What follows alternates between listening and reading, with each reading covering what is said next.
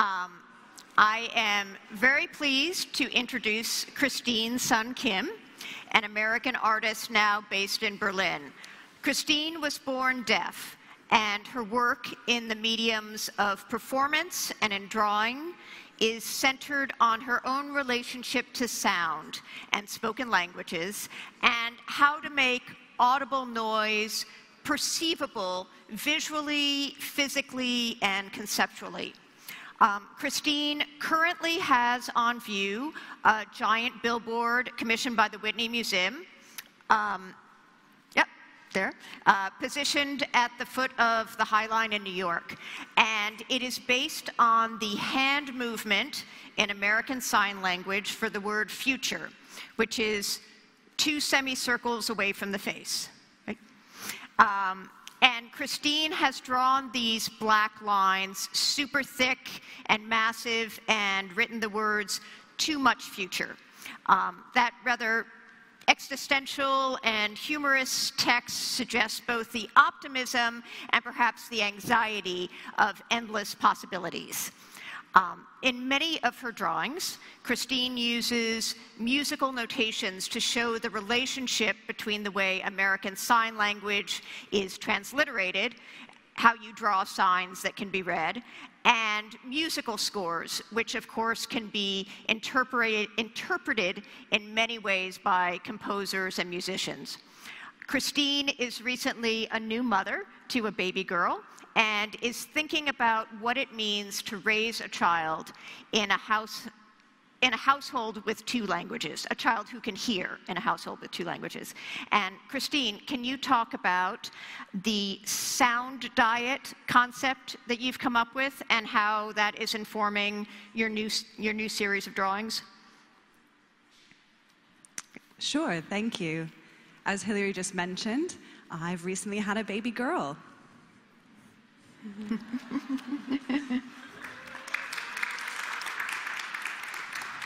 Smiling there. So my daughter, as we said, is hearing. My German partner is hearing. And we were figuring out how we would set up language use at home. And so far, we've decided on 4 things. Firstly, that my partner would speak to her in German.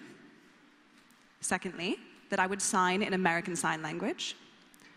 Thirdly, when I'm present and they're speaking to each other, as I enter a room, that they would begin signing. And finally, we hope that she will pick up English from daycare and everyday surroundings. Now, I found that I got a bit over-concerned and paranoid about how we would raise her in relation to communication. And the reason for this is we live in a world where spoken language is key. And the status of languages is with spoken languages. And I've seen that if parents in a mixed deaf and hearing household, if they're not paying enough attention to a fair balance between spoken and signed languages, that in the long term, their hearing children most often favor the spoken language and the balance is out of whack. And so this is the process in how I came up with the concept of a sound diet for my baby. But it can be applied to anyone, not only infants and children. So I like to imagine myself as a doctor advising people on different amounts of listening. Similar to a way a doctor advises on the amounts of sugar or salt or a well-balanced diet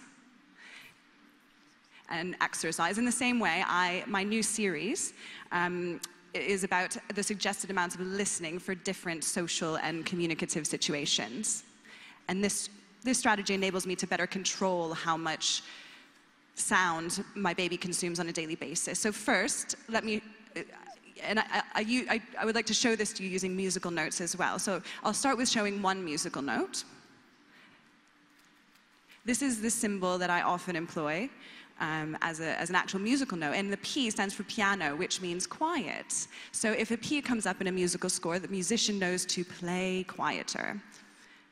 Similarly, if there are 2 Ps, pianissimo, it indicates to play even quieter. And the emphasis increases with the number of Ps employed. The next slides are from I recently made a new series 3 weeks ago.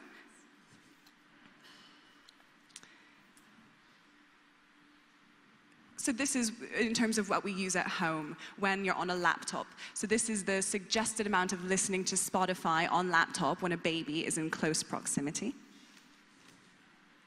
And this is a measurement of 1 day. In the top left, we're talking about the beginning of the day, when the baby wakes up in the morning, 5 or 6. It's insane, I know. And then all the way through to the end of the day at the bottom right. Bedtime, the end of the day. This is the suggested amount of watching Netflix with the volume up when a baby is in close proximity. Since becoming a mum, I've been watching a lot of Netflix. I've become slightly addicted. So whatever you consume auditorily, the baby is consuming that as well. And being aware of that, and so is really, we need to be mindful of that. So in the morning, my partner has the morning shift. I don't have that. I'm not a morning person. I'm a night owl. So when he wakes up, he's playing with the baby, making sound, watching the television, and I'm asleep. But when I wake up, I want things to get quieter. I want the sound to decrease, and that's representative in here that you can see with the P's emerging. The suggested amount of listening to YouTube on a laptop when a baby is in close proximity.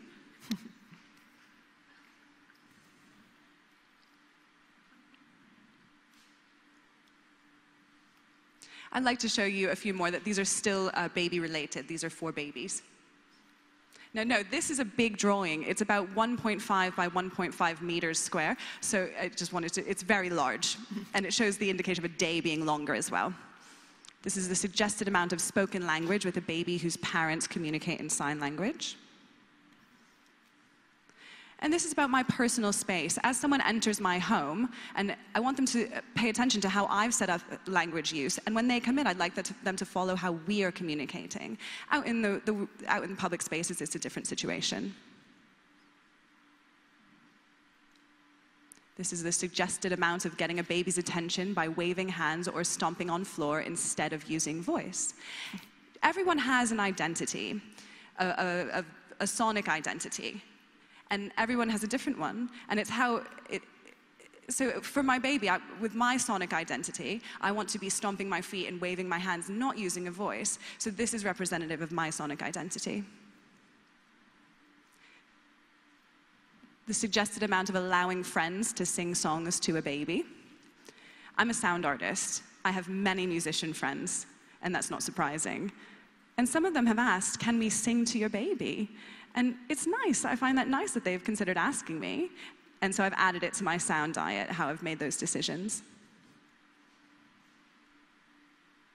The suggested amount of sound toys for a baby to play with. You've all experienced as parents, you get a lot of gifts when your baby arrives. And I've noticed that there's a huge amount of sensory input from the sound toys, the toys that have added sound to my baby, and I want her to just be able to chill out, so I've put those on the sound diet. Suggested amount of allowing grandmother to play Korean opera on phone for a baby.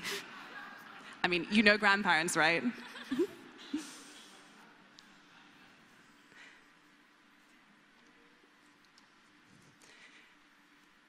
So you might have deaf friends or signers that you know, and so this is in relation to when deaf people are around. This is the suggested amount of a spoken language at a deaf person's home. And you've noticed there's one note, because I'd prefer there was none, really, but I've put it, prefer there was no spoken language, but this is the suggested amount of spoken language in a public space in the presence of a deaf person. You see a lot of notes on here, because outside in a public space, I don't care. The suggested amount of overlapping voices in the presence of a deaf person. When I'm working with interpreters or I'm sitting and having a conversation and voices are overlapping, it's very helpful if that were to decrease a bit and people were to have turn-taking in their conversations. The suggested amount of spoken group conversation in the presence of a deaf person during dinner. It's the same as, very similar to the previous slide. Suggested amount of baby talking with voice in the presence of a deaf person. It's interesting. people coming, I find it strange that people come and talk to my baby in front of me. I'd like to see less of that in my home. Now, when I was assembling these slides and putting them together, I noticed a mistake. Have you seen it? Have you spotted it now? I think it might be time for a mummy joke. So I'd like to sometimes become a fly on the wall and to see if people are actually following the rules of my sound diet or not. So this is the suggested amount of talking on phone in the presence of a deaf person. So I've set up a rule with my partner, and so whenever he's talking on the phone and I come in, he lets me know who he's speaking to, and then he leaves the room. So that shows the shift of the noise leaving the room when I enter. The next group is about passive listening. I've noticed that people often passively listening, something goes in one ear and out the other, hence the following drawings. Suggested amount of music in background while interneting in the morning. I mean, we all know interneting is an addiction. Suggested amount of watching golf on television with volume up during breakfast. My family are big golf fans. The suggested amount of listening to radio during a road trip from A to B. Now, I don't mind if the radio's on when I'm napping during a trip, but when I wake up, I want it off, so that you can see that here. The suggested amount of listening to music on the metro during rush hour.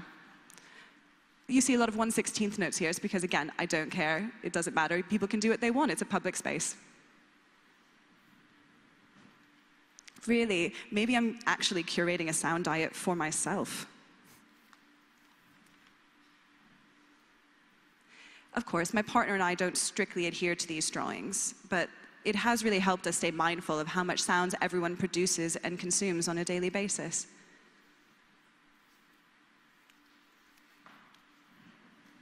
Oh no, my baby ate my homework. Really, maybe she's showing that she disagrees with the sound diet. Thank you, Christine. That's it.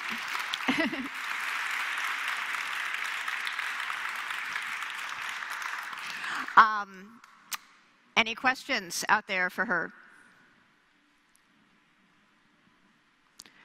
You have silenced the art world.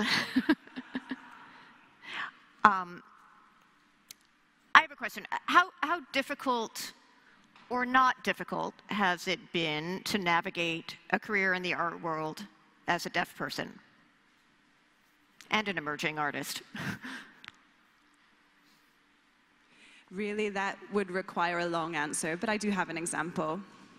I've traveled a lot all over the world. And just one bit of information, just thing I'd like to put into the audience of museum directors and the various people we have here. The word accessibility can be an ugly one. I wish it wasn't. I wish it could be positive more. So when I need to request interpreters, often universities or institutions say, oh, you're not a student, or you don't fit into our budget, or really a lot of bullshit reasons. There's a lot of red tape around that. And I can't access that, right? I can't get into that world because of all of that. So curators have to find the budget from a different place rather than an accessibility budget. So why not get rid of that system of accessibility budgets and just have an overall, maybe operations costs budget? And then you would see it would be less about me and more about your job and everyone's job and a shared responsibility. That's just an idea I'd like to pose out there to the people in this room. And that's just how I see it in general, just a simple example. Yeah, that's great. Thank you.